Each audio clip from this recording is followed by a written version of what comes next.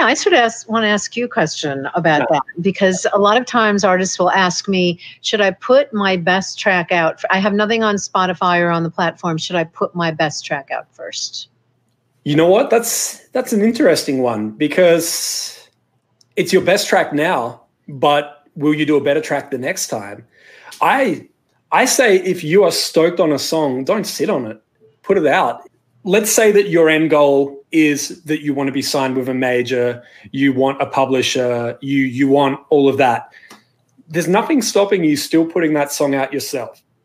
And if it gets the attention of somebody, the worst thing that could potentially happen is they come to you and go, we want to offer you this deal. We love the song. Do you like the deal? Yes. Okay, take the song down right now, and we're going to put it back up in 2 weeks or something.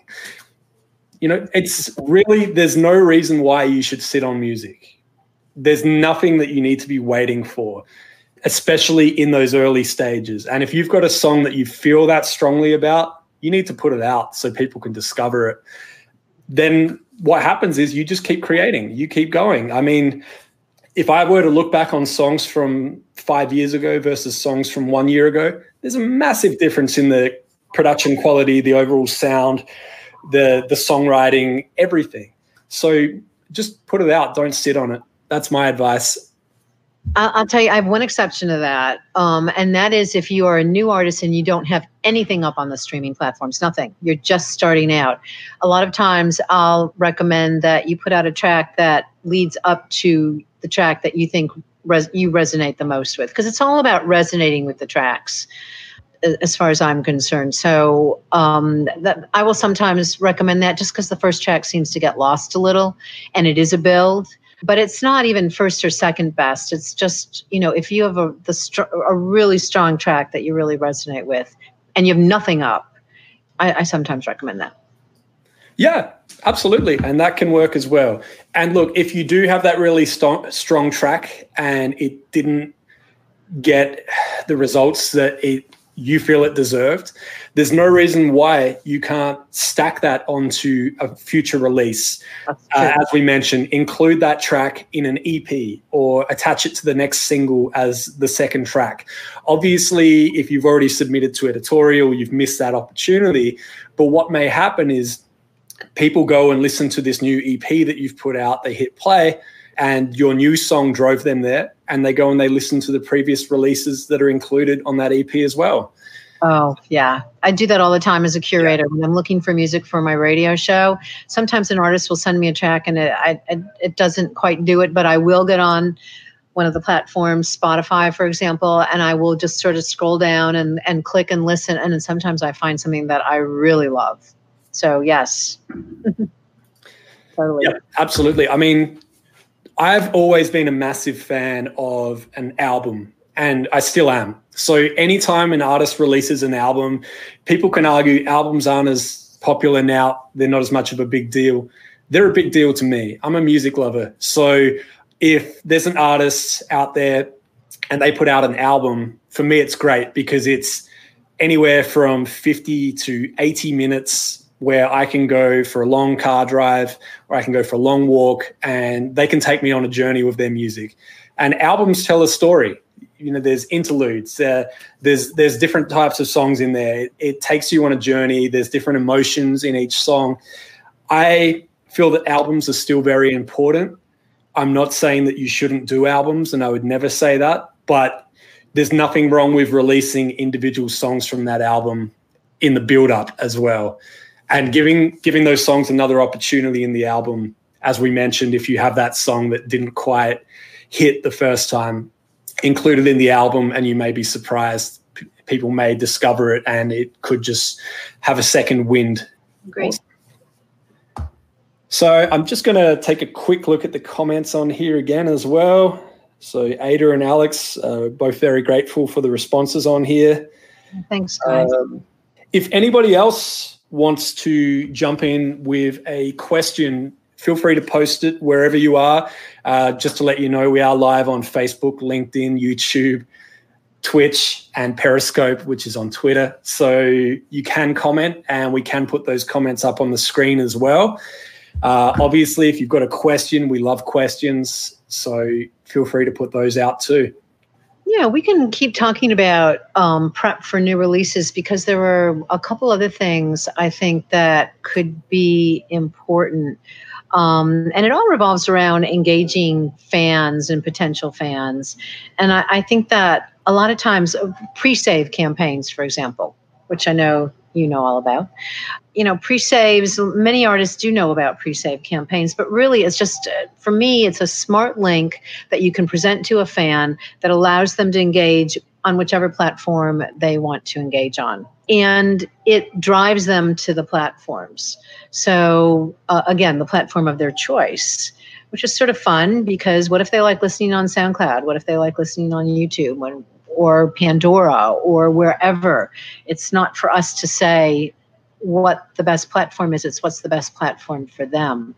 So pre-save campaigns can be really effective in easily helping to drive traffic to the platforms ahead of release. That's really all they're there for. And even using them after release, because again, they're a smart link. They're just a way to get to the music quickly. So that was one thing I wanted to mention about pre-release. Countdowns work. I always tell artists, hey, listen, if you give away a car, you could probably get a lot of people to sign up for your Spotify or whatever, to follow you on your profile wherever. But the thing is, you have to, and that's another reason to release music fairly often, is you have to give people a reason to want to follow you. And it's the music, right? Yeah. That, might be your optics, might be you have fabulous optics and whatever, and they want to follow you, but it's really the music. So the more music you have out there that might possibly resonate with them, the better. So I wanted to mention those things, and a couple of other things about prepping for releases. And we keep saying this, but make as much noise as possible prior to release. Here's the other thing. Make sure your profiles are all filled out on all of the streaming platforms. This is good practice anyway, good form, but make sure your bio's up to date and that you have photos and that you have links to your socials, wherever you can add those to any of these, any of both the digital streaming platforms, but also any place else. There's so many other sites like Bands in Town and lots of other sites that I can't think of right this second, that you can go to and make sure you've got everything up to date before you release. That can help as well. And what else? What else can we talk about here as far as release? Again, I'd ask people to engage their family and friends and ask them favors. So it's like, go out to your mailing list. Hopefully you have one, and go out to your mailing list and say, hey, will you do me a favor? It would really mean a lot to me if you take a minute and click on this link and follow me wherever you like to listen. That will help me to make revenue on my music. I think a lot of times fans don't understand what the ecosystem is. They don't really have a reason to know anything about it. And they don't even know that you make money on your music when it's listened to on the streaming platforms. So I think you have to help them to understand you want to make a living off your music. That might be your goal. Tell them what your goal is. Have a goal. So if you've got 100 fans, make your goal 200 fans. If you've got 10,000 fans, up at 20% or whatever it is. Those things can be helpful too.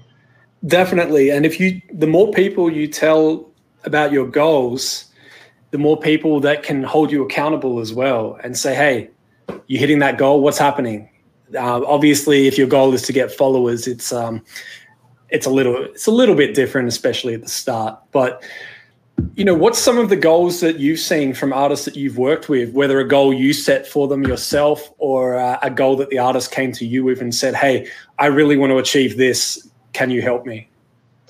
Yeah, there are a couple of things to say about that. First is we think a 3 to 5% increase in artist profile followers is healthy on a monthly basis. That's arbitrary, but that seems to be healthy. That seems to say that fans are engaged. So a lot of times we'll have the artists understand that that's a goal. So if the artist is down at 1%, that might mean that they're not engaging enough with their fans. It's really just an indicator, right? It's like, okay, listen, your fans are increasing by about 1% a month. Usually we see about a 3 to 5% increase. So maybe look at what more you can do. And usually when we see that, it actually makes sense. The artists who only have a 1% following are not active on socials, for example. So that can happen kind of thing. The other thing is the other way around, which is not to pay for, and I know you say this, but not to pay for streams or followers, meaning not to go out and buy fake followers. It sort of muddies the water. So when I look at an artist, there are lots of indicators that we look at. But when we look at an artist's metrics and we look at their number of followers and their monthly listens and their total streams on all of their tracks, it can be very obvious when someone has gone out and tried to buy something just to make themselves look better. I mean, there's something to be said for looking better than you are, but it sort of muddies the water where we're not quite sure how now to present. Do you know? It's like we because we're trying to present an authentic picture of where the artist is when we pitch an artist to the third-party playlisters. You know, this is an artist starting out, or this is an established artist you've heard of before, whatever. And so be careful not to muddy those waters. It really then it lacks credibility, and it makes it tougher for us to present, because then it looks like the artist might be just sort of doing things to get the numbers up, even though they're really not up. And also, you're sort of doing yourself a disservice as an artist, because you then don't really know where you really are. I mean, do they want to engage with you? Do they want to, are they resonating with the music that you're putting out? And you sort of lose track of that to some degree. Does that make sense? 100%. Yeah. So as far as other goals, I mean, we worked with an artist who had 1.25 million streams, 1.25, 1.25 million streams.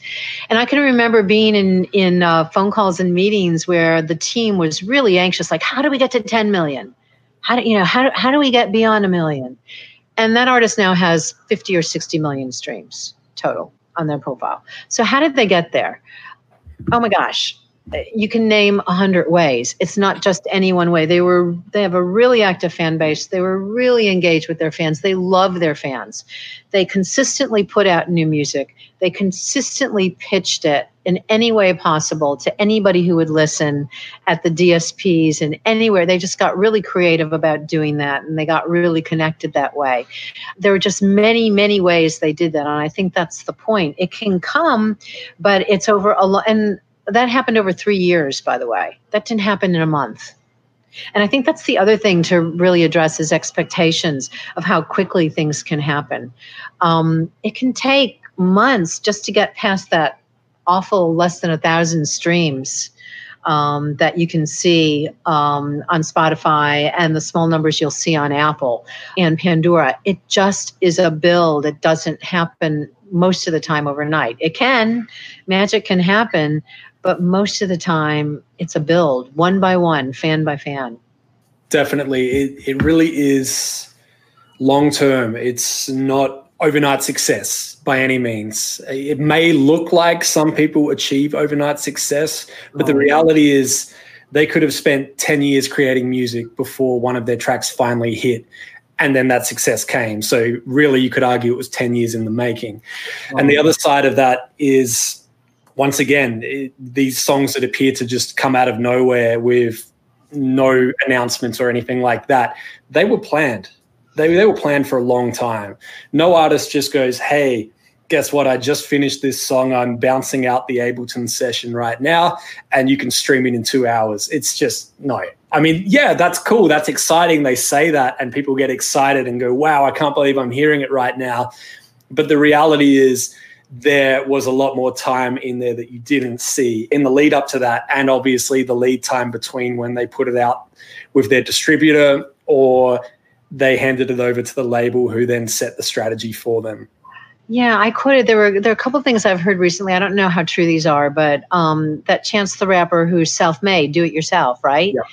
Had $1 million promotion budget behind him. I don't know how true that is or not, but I've heard that recently. And it really just speaks to this staging and timelines and the work that it takes to promote a track. It does that the tracks that you're finding on the streaming platforms that you're listening to, they're being worked. They're being worked. They're just not thrown out there. They are being worked hard. And also, I think one of Billie Eilish's managers said something about how they had this whole program set up. They had their timelines and their strategies set up to introduce Billie's tracks to the world. So, and again, it might have looked like, she just put them out there, but it was way different than that. So all of this planning and strategic execution is really important. It just you don't see it. You don't see behind the scenes. Yeah.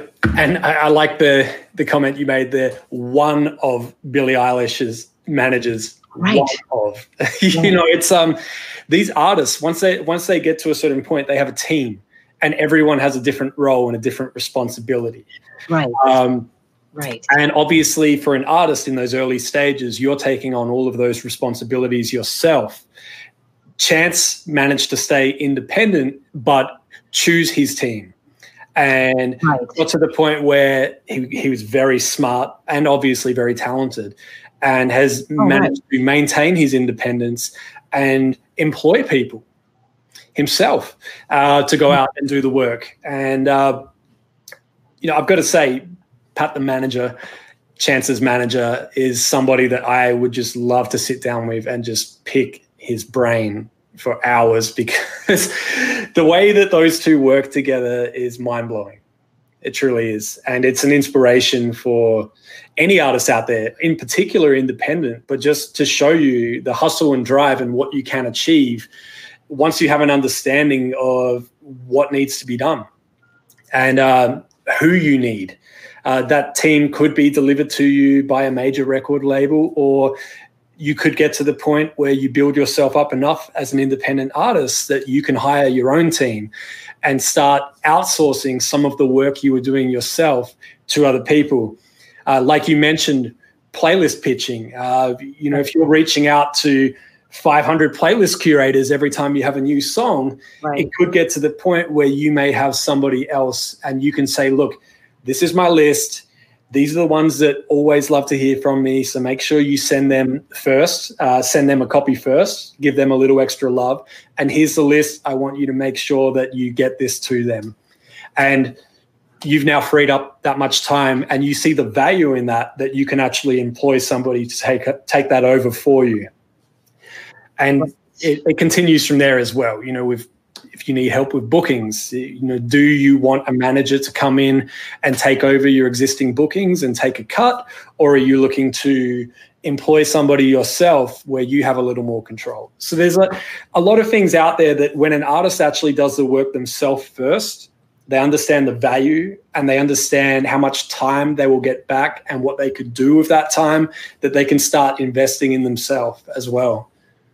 Yeah, I think it's also understanding that it can take the market a long time to respond. And also, again, something I read recently about, and Billie Eilish is, so huge, but that something went viral on SoundCloud for her. Something happened, right? Something unexpected happened. Something really resonated.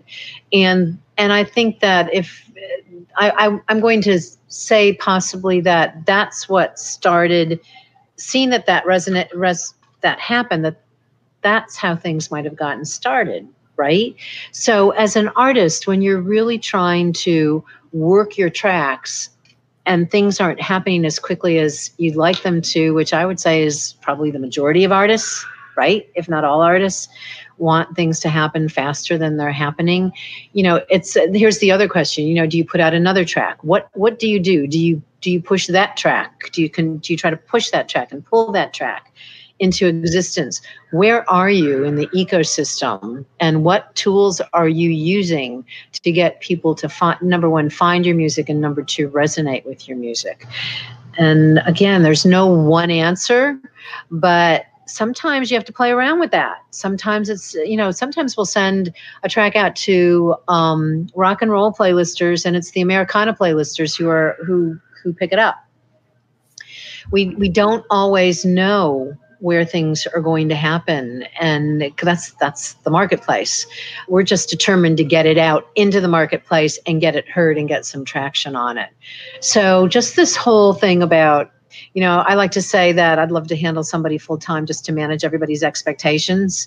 It's just that there's just a path that I don't know that there are many shortcuts to, of really just getting the music out there and getting it out there and having the marketplace respond. And it's all timing, right? Yep. Can you imagine Beethoven? Do you know Beethoven was composing for how many years? And if he thought it should happen in a month, right? And then he got really upset because he had less than 1,000 streams. Do you know? It's like, it's a build. It's a build, and it's word of mouth. And it's the sound, and it's the market, and it's what's going on now. So all of that, I think, matters greatly. So just keep putting it out there. Yep. And all of this work that you're putting in now is preparing you for, if, I prefer to say when, but we'll say if it happens. That's it. You may go, I've just spent 10 hours today working on this and I'm not seeing any results, but maybe 2 years from now, you go, wow, I'm so glad I put in that time all those years ago. I'm so much more ready for this now. Yeah. Oh, I totally agree. Someone said artists quit too soon, and I totally agree. I totally agree. Yeah. It's just you have to be in it for the long haul. You have to be really committed. And that's tough. Resources are scarce for a lot of artists, and I get that. And then there's always that question of where's the best use of your resources. And I think you have to make mistakes, and you have to understand that it's a long road, and it's going to be penny by penny, dime by dime, much of the time. Definitely. So I'm just going to jump in here and shout out a couple of people that hit us up just before. So posted the question up online in the comments, asking people where they're watching from. So we've got Ada Heston is tuned in from Brighton in the United Kingdom. Oh, hey. And Jamie Lane tuned in from Irvine, California. Oh, great place, Irvine. Yeah. Jamie, I'm actually going to be speaking at NAMM in Anaheim this Sunday. So if you happen to be attending NAMM, and for anyone that's watching that's attending NAMM in Anaheim, California, I will be speaking there on Sunday morning on a panel on monetizing your music 101, but I feel like it's going to go from 101 to 109. We are going to get to the next level. Some really cool guests on that panel as well, but this isn't a plug. You can go and Google that online after this. Andrea, I would like to share some links on where people can find you and more information about DPG Worldwide as well. Sure. So first of all, our website's a great place. You can sign up for our newsletter there, and you can read about our company and some of the artists that we worked with. It's dpgworldwide.com. So that's a great place to find us. We as I said, we help artists build their presence on the streaming platforms. And we do that through reaching out to user-generated playlists, cross-platform, worldwide. So that can be really helpful. That can really, as I like to say, salt the pot, can really help get things going. And it also can help if you're an established artist who might be getting on editorial playlists even, for example, they sometimes only last a week or two, those placements, and you want to be engaged beyond that. So we focus on all of that. I don't know, do you have our Twitter? We're also up on, Twitter's a great resource, by the way, for the music community. You know that. There it is. DPG Worldwide 1, and you can follow us on Instagram, of course.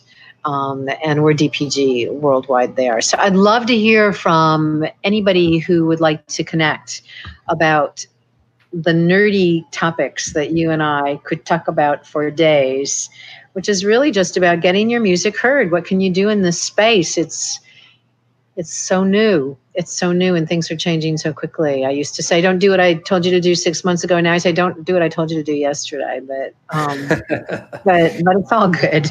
It is. It's changing constantly, and it's good. It's exciting. That's why I love doing these live streams, because this podcast will be up as quickly as possible because of that exact reason, that if I wait 2 weeks to put this up, some of this information may be out of date. So we want to give you information as quickly as possible. Just having a quick look again, there's more people that are shouting out on here, letting us know where they're from. So we've got Jasmine is tuned in from Seattle. Oh, hey, and Alex from Nashville, Tennessee. Oh, I love Nashville. Nashville. It's like a second home. I can't really say second home because Australia and California. It's another home. Absolutely. So Nashville feels like a home to me, and everyone is so welcoming. And so much going on there in the music business, right? So much going on for songwriters and for artists, performers, so much energy and education there. Mm. Lots of great people in Nashville right now. Oh, yeah. Too many to mention. Oh, yeah. Cool. Well, I think we might wrap this up for now. But if it's okay with you, after this, I might just keep an eye on the comments. And if anyone has any questions that we didn't get to in this recording, the replay will be online. The podcast will be available shortly, Streamline Podcast, on all good podcasting platforms. And obviously, jump into the comments and keep firing away with those questions as well. Happy to hear from you. And Andrea, as mentioned, just one more time, Twitter at DPG Worldwide and the number 1 at the end. Instagram at DPG Worldwide and dpgworldwide.com. Thanks, Mike. I really enjoyed nerding out with you today, and we'll have to do it again. We are going to do it again for sure. Absolutely. I have no doubt we will be doing something soon. I wish we could say what we are potentially cooking up. No. But let's just say this won't be the last time you hear from us. Okay. Whether it's a podcast or another medium. All right. Well, live from Rochester, New York, signing off. Thanks, guys. Get your music heard. Thank you so much, Andrea. Thanks, Mike. Bye. Bye.